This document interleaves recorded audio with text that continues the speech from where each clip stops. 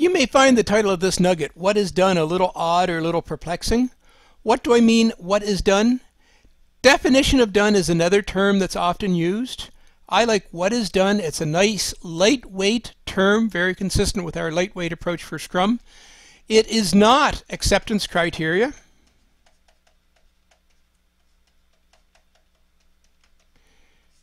It is acceptance criteria, but it is also not acceptance criteria. It's probably the best way to describe it, and I realize that's not a very good definition. Acceptance criteria is what we typically think of in a large traditional waterfall project where we present large monolithic documents after the end of a phase. So every 2 to 3 months we present a document or a series of documents, and we present a very formal, elaborate acceptance process, often conducted with a formal document that we request signature on. What is done is not that formal process. What is done is a simple acknowledgement.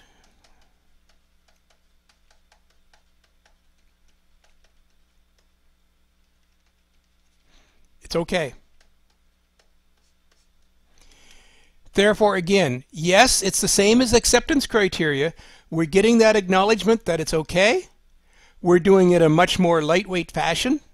Often what is done is a verbal. Yes, that's fine. Thank you very much, Steve. You've done a good job. Therefore, again, I want to distinguish it from acceptance criteria, but to try to get your mind around it, what is done is acceptance criteria, but much lighter weight. I've created a nugget exclusive for what is done because although it is lightweight, we are going to be asking for that okay many, many, many times in our Scrum project. Every story, as we've discussed in the definition of a story itself, is going to have an okay point. Yes, developer, if you satisfy these criteria that I've defined in advance, your story will be done. Each sprint is going to have an okay point. At the end of the sprint, we have completed all of the stories. We've done our review. We've done our sprint review. We've done our sprint retrospective. Yes, it's okay. The sprint is done. Let's start our sprint planning for the next sprint. At the end of a release, we will be getting a more formal definition of what is done. And at that point in time, I would actually suggest that we may want to bring in this concept of a more formal acceptance criteria and saying it's a little more than an okay because we're now turning code over from our project, moving it to the production system, and beginning to run it in real life for business functionality. So maybe then we truly want a full acceptance criteria and a more formal process. And at the end of everything, when we've satisfied everything with the project vision, we probably want, again, an okay. That yes, it's okay to disband the team. You have satisfied all of the expectations that I, the business owner, had. So the product vision has been completed. That's okay. So again, fairly substantial differentiation between what is a formal acceptance criteria and Steve's definition of what is done. And it's more than just getting it 3 because each story we're going to have, again, the model we were using, 12 stories per sprint. So we're going to get 12 okays in each sprint. Each sprint is 2 weeks long. If our total project engagement is going to be 6 months, we're going to have 12 more sprint okays. We're going to have probably 4 releases, and I'm just picking a number out of the air.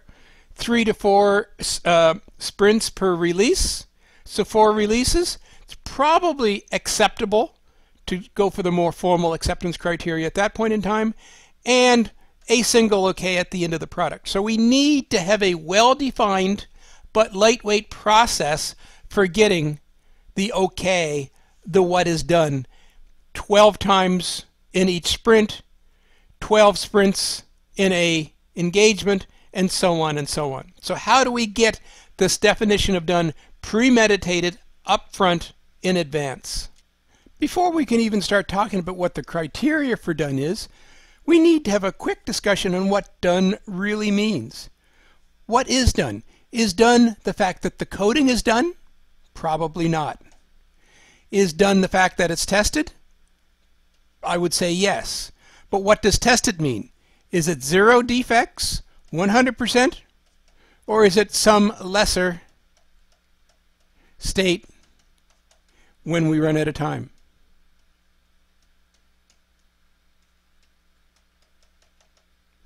Is done when all of the documentation and all of the other steps associated with getting the story complete?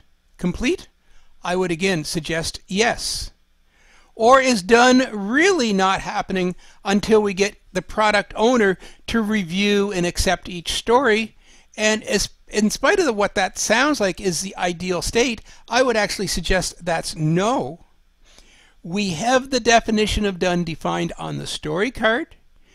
If the team believes they have satisfied the story card definition of done, I believe the team is allowed to say the story itself is done.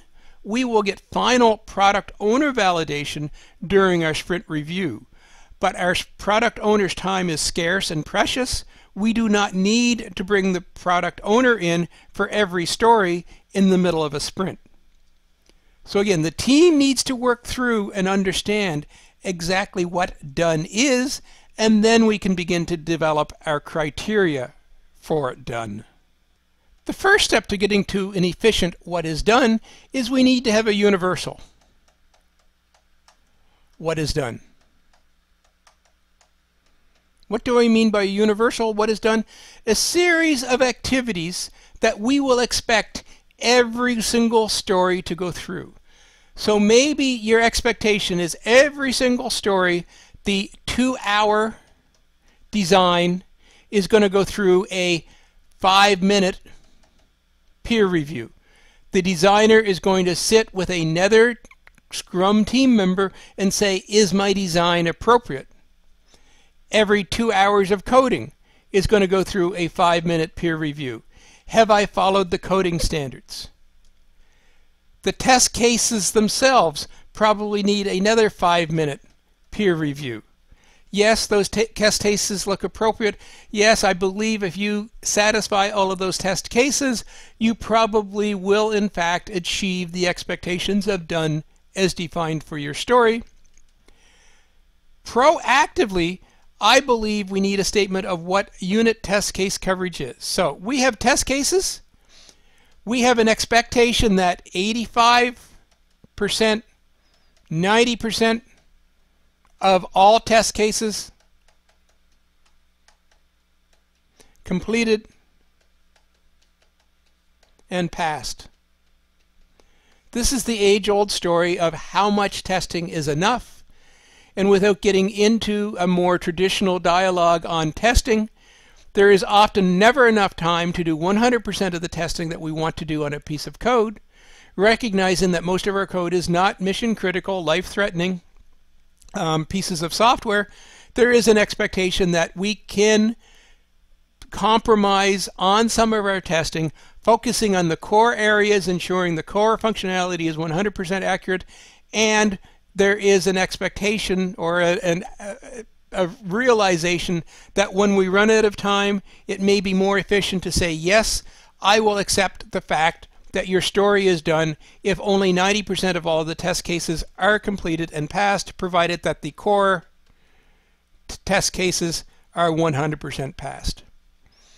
And there is probably an expectation that the code has been checked into the code repository and a successful full build has completed, that the result of your code check-in does not break anything else. So we have a series of, I've laid out 5 universal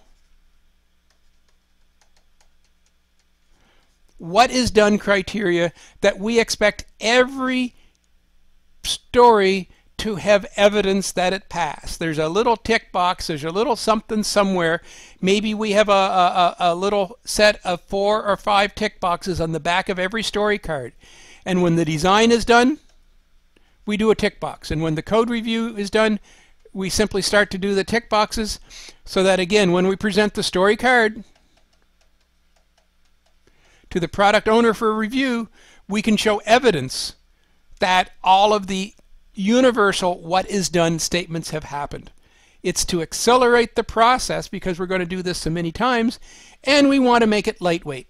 These should be 5-minute tasks for most stories, not 2-hour tasks, because if we start to put 2-hour what is done criteria into our sprints, we're not going to get our sprint done in 2 weeks. So with the universal, every story must satisfy the universal definitions of what is done. Let's focus on specific definitions of what is done at a story level. So implied, every story must satisfy the universal components. So we're not going to restate that. We're not going to put a line on what is done on every story card that says universal components must be satisfied, because that's a given. They must be satisfied. Key to what is done at a story is the business level validation. How do we validate the business?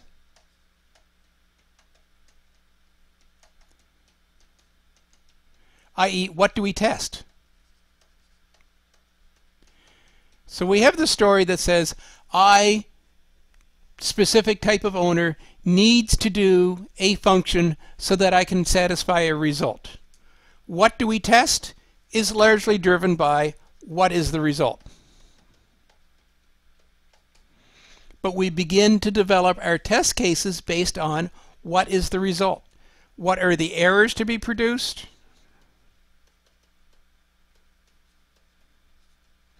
The validation that we have a green checkbox that says stock available.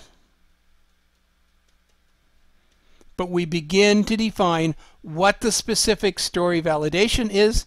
It starts written in the business functionality. I will validate, I will certify, I will okay this story when you have proven to me that. I will get a green tick box when there's product available, and I will get a big red X when there is no product available.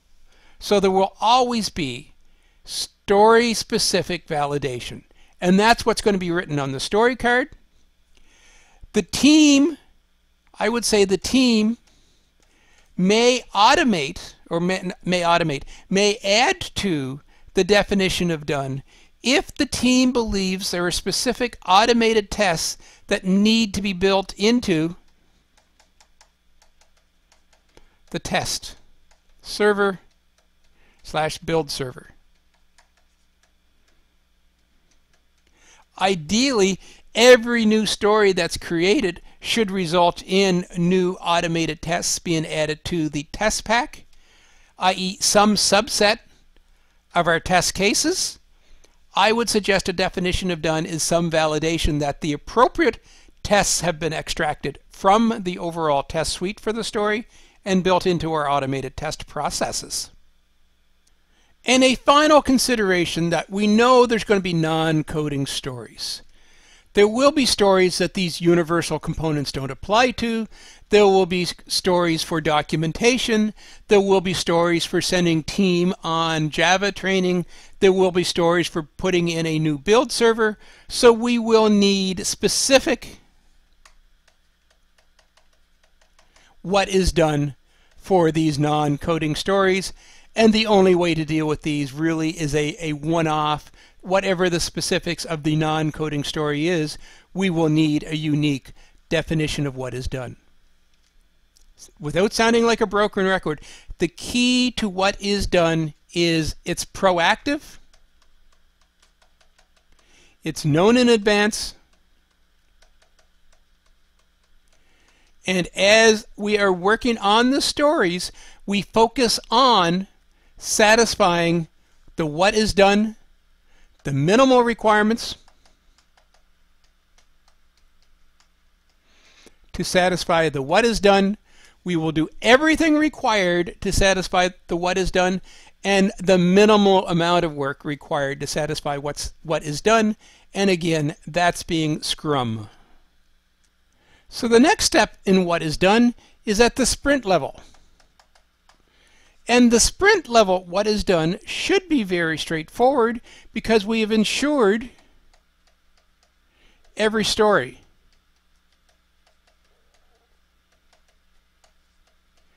Is done. And by ensuring that every story is done, our sprint, what is done, I'm going to say should be automatic. There should be no surprises when we bring the product owner in and do the product owner review, which is really part of our sprint review. I've called it out specifically here as part of what is done, recognizing it as part of the sprint review because really the product owner review is our what is done. And we probably need to set some norms for the product owner review, and the norm is you can't make it up on the fly. You defined what is done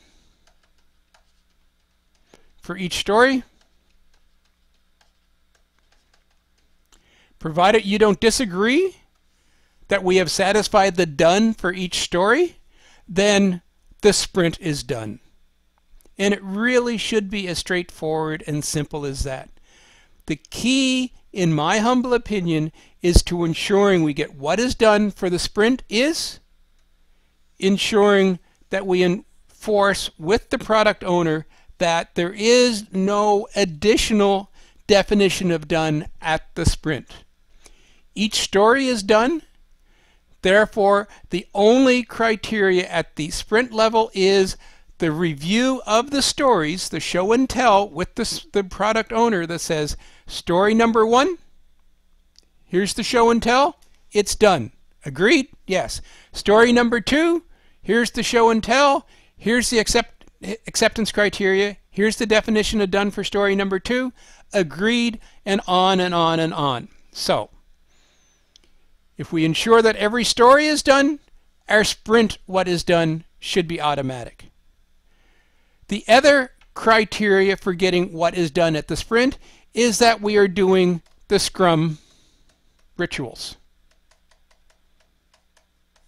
A Scrum should not be declared done, or a sprint should not be declared done unless we have completed the appropriate sprint review. There are no shortcuts. There is no, well, we're confident that each sprint is done. Let's skip the 2 hours. Let's move on. There are very valid reasons, as we discussed in the rituals for Scrum, why we need to do a sprint review. We need to do a sprint review, and the sprint is not going to be done until we do it.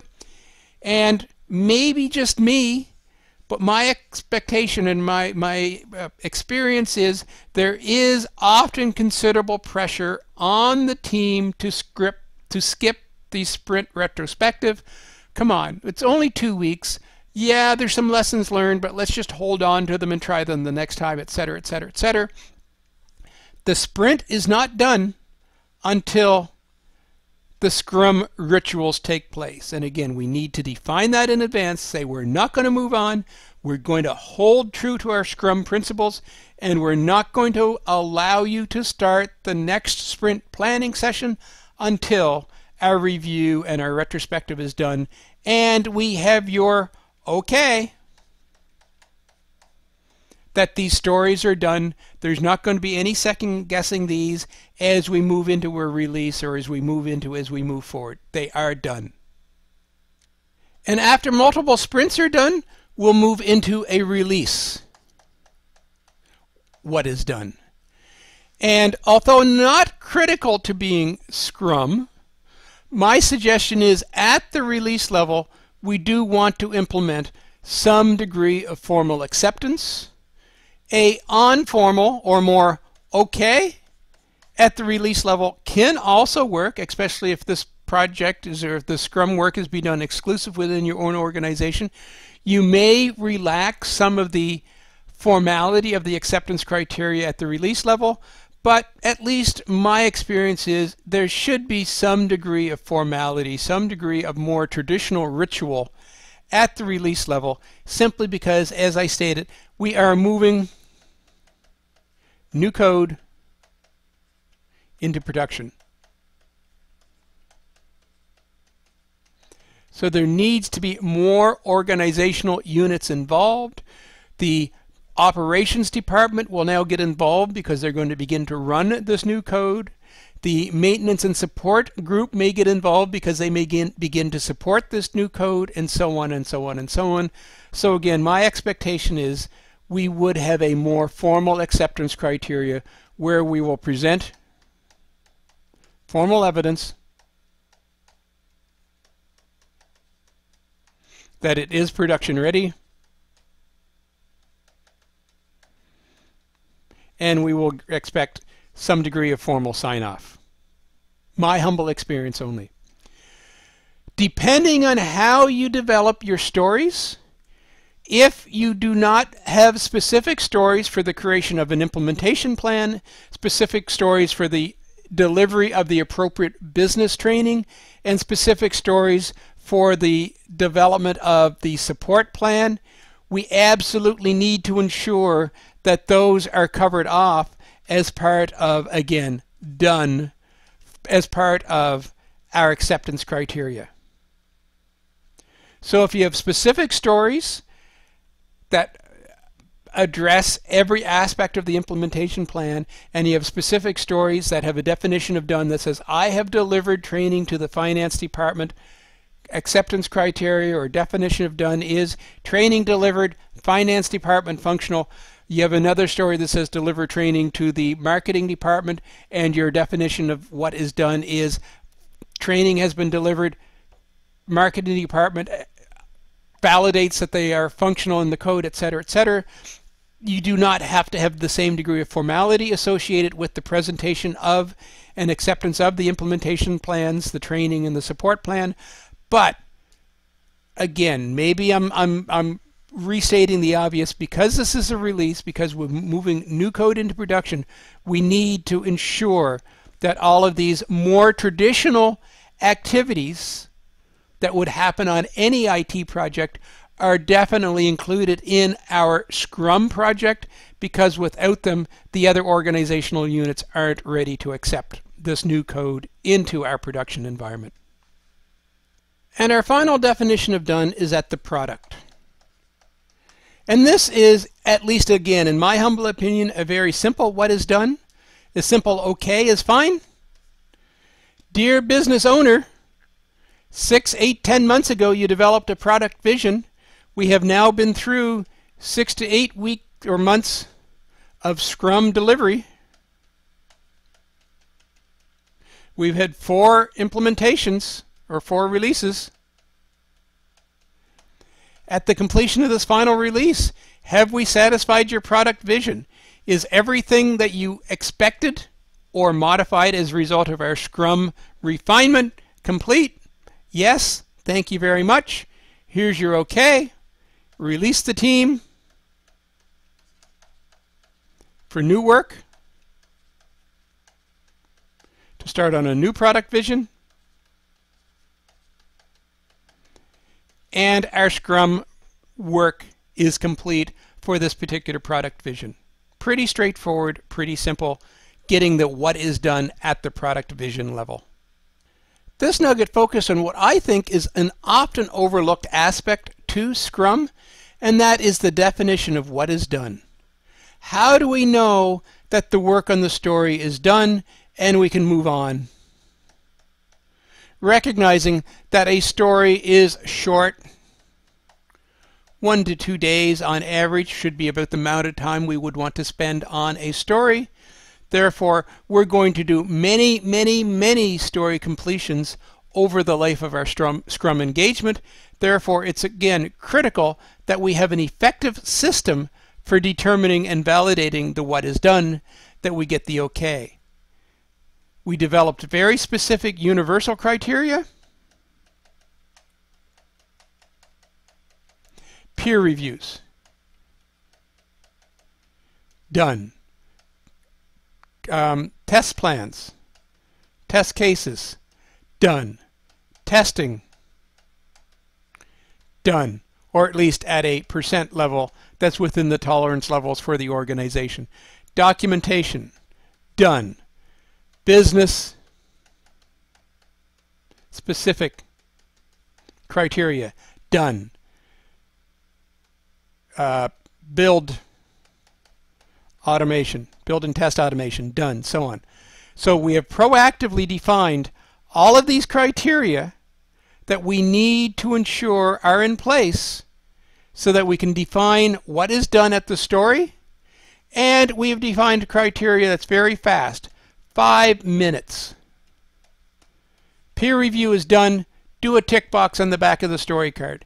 Test case review is done, do a tick box on the back of the story card, present the story card with all the tick boxes to the product owner as part of the sprint review, and done is done. We talked about what is done at the sprint level, and really the key focus of what is done at the sprint level is presenting that story card with all the tick box on it to the business owner, and a quick show and tell that says, and here is your visual proof that all of this is done, because here's the working code, and here is the validation that the inventory is available to satisfy the customer's order. We need to ensure at the sprint level that the product owner isn't introducing new undefined definition of what is done, that we're holding the product owner to the agreed upon what is done at the story level. At the release level, I suggest we need to bring in a more formal acceptance process, simply because we're moving code to production, and therefore there needs to be a more formal process for that. And I would suggest at the release level it's going to follow very much traditional software processes for your organization. And really at the release level is the only place that I believe what is done is formal, and in the rest of the cases it's a quick okay, it's a quick checkbox, and that even applies at the most grand level of our Scrum engagement. At the product level, did we satisfy the vision? Business owner is going to say, yep, it looks good. Here's your okay, here's your tick box, go ahead and complete. Release your team, declare this Scrum work a total success. This concludes our nugget on what is done. I hope this module has been informative for you, and thank you very much for viewing.